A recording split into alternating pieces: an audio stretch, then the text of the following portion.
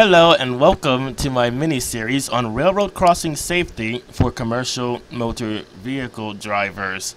But first, here's a list of all the vehicles that I'm currently able to drive with my commercial driver's license. Let's see, I have Class A trucks, double and triple trailers, tanker trailers, and as soon as my updated CDL arrives in the mail, it'll also include city buses, coach buses, school buses, and even articulated buses. Now, the reason why I'm making this video series is because I've seen far too many trucks on YouTube, as well as buses, get hit by trains for various reasons, including, but not limited to, the crossing not activating in time, or an oversized vehicle hitting the top of a crossing device. So I decided to make a comprehensive video series that will hopefully eliminate these types of accidents and more. In this video series, I'm going to cover a variety of railroad crossing devices and parts, including but not limited to the flashers, the crossing gates and gate motors, the track number sign, the side lights, the cantilever, the RXR sign, the skull and crossbones design, of which only one was built, the wigwag, the emergency contact information, the railroad crossing bells, the steep railroad crossing warning sign, the railroad crossing at a T intersection sign, and the railroad crossing at a divided highway sign. In this introductory part of the series, I'm going to cover crossbucks and some of the other signage around railroad crossings and what they mean. The first sign I'd like to talk about is the ATWS, or Advanced Train Warning System. These are flashing amber lights on advanced railroad crossing warning signs, or as I like to call them, RXR signs. These are sometimes used on sections of roadway where the railroad crossing itself would be hidden from view.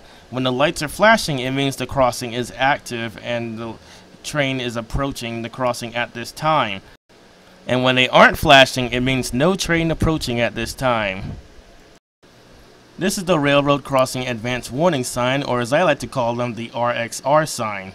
These signs are usually located 100 feet from the crossing, unless there's an intersection right in front of the crossing. Then they're located on the opposite side of the intersection near the crossing. Man, how many times have I said crossing in this video? That's gonna get old fast. Okay, there are actually other words for railroad crossing. In Canada, they're usually called railway crossings. You can also call them grade crossings. In Europe, they call them level crossings. There really aren't a lot of words for this word. Anyway, knowing how far this sign is from the railroad crossing can come in handy if you're driving a vehicle that's required to stop at railroad crossings, because usually they tell you you're supposed to turn your four-way flashes on 100 feet from the crossing and turn them off after you've passed 100 feet from the crossing. So one easy way to remember where that is turn your four-ways on as soon as you pass the sign, and when you pass the sign in the other side of the crossing, that's when you turn your four-ways off. Sometimes other signs with additional information will also be mounted onto the same pole, like for example in this case, a no train horn sign. This sign is warning you that you should exercise extreme caution when crossing this railroad crossing, because the trains will not blow their horns at this crossing, usually because of a quiet zone, and I'll cover that in a later video. This is a private railroad crossing sign. As its name implies, it means it is privately owned by an individual rather than by the railroad. Now, these private owners are usually pretty cheap, so rather than putting lights and bells at their crossing, they'll usually just settle for a simple sign to mark that it is a railroad crossing at that location. This is an emergency contact information sign. Others also refer to it as a DOT tag. In any case, these signs are very important if you ever get stalled on a railroad crossing. The first thing you should do is call the number on this sign, which will alert the railroad police of the railroad that owns this crossing. Tell them the number of the railroad crossing, this serial number will let them know exactly which railroad crossing on their system you're calling about, and then tell them the nature of the emergency, and probably your name as well. If you're lucky, they can actually contact the nearest driver and stop him before he gets to the crossing so you won't get hit. And then you'll have plenty of time to get a tow truck and whatever you need to do to get off the crossing. But if you're not lucky, then the nearest train will be too close and it'll hit you anyway. This is a steep grade warning sign. This sign is used to warn you that the grade at the railroad crossing is so steep that certain trailers might get hung on the tracks when you try to cross them, and as a result you will get stuck. Me personally, as a commercial driver, I steer clear of these types of railroad crossings. Even if I think I might fit over it, I don't want to run the risk of getting stuck on it. So whenever I see this sign, I stay away from it. This sign warns you that there is a railroad crossing near the intersection. If you're making a turn at this intersection and you're crossing the railroad crossing, just be aware that you have to look for the trains and make sure there are no trains on the track while you're making that turn. And in a future video, I will cover how to cross railroad crossings that are located near intersections, because there's a lot to go over on that. This is a divided highway railroad crossing warning sign. This basically just warns you that there is a railroad in the middle of a divided highway. If you're turning left at this intersection, you'd have to cross the tracks first, and if you're turning right, then you have to turn right before you cross the tracks. Sometimes these intersections have traffic lights which will turn red when the train is approaching it. Other times it is also protected by a no left turn train sign which will light up when the train is approaching on any section of the intersection where you would be turning left in front of the tracks. I'll cover no left turn and no right turn train signals in a future video because there are so many different variations of them. This is the crossbuck sign. It merely marks where the railroad crossing is located. One thing you should be aware of when crossing unprotected railroad crossings is that there is no light, gate, or bell to warn you of the approaching train, only the train's horn. And that is why when approaching these crossings, you should have both your windows open so that you can listen for a train horn. And believe me, I know this from experience, with the windows closed, you cannot hear the train clearly. You have to have the windows open so you can hear the horn. With the engine running and a bunch of other stuff going on inside the cab, you won't likely hear the horn. You should actually have your windows open when approaching any railroad crossing, but if you're driving a vehicle that's required to stop at railroad crossings, you're definitely required to have your windows open, and buses have to have their service door open as well. And while we're on the subject of buses, know that when stopping at a crossing, you have to actually secure the bus by applying the parking brake. And the vehicle has to be in neutral as well. So many buses where I live, I've seen them stop at the crossing without securing the bus. But that is something that you are required to do. And after opening the door and the window, you have to look left and right. And if it's safe to cross the tracks, then first check the area in front of you to make sure you can get your vehicle all the way across, and then proceed. Now, even if you're not driving a bus or a vehicle with hazmat, you should still make sure you can get all the way across the tracks before you try to cross it, or else you could end up stuck on the tracks like this truck right here. This guy is stuck because the intersection in front of the railroad crossing has a red traffic light, and the line of cars in front of him is stopping him from getting all the way across. And sadly, he didn't get out of the way of the train in time, and he ended up getting hit.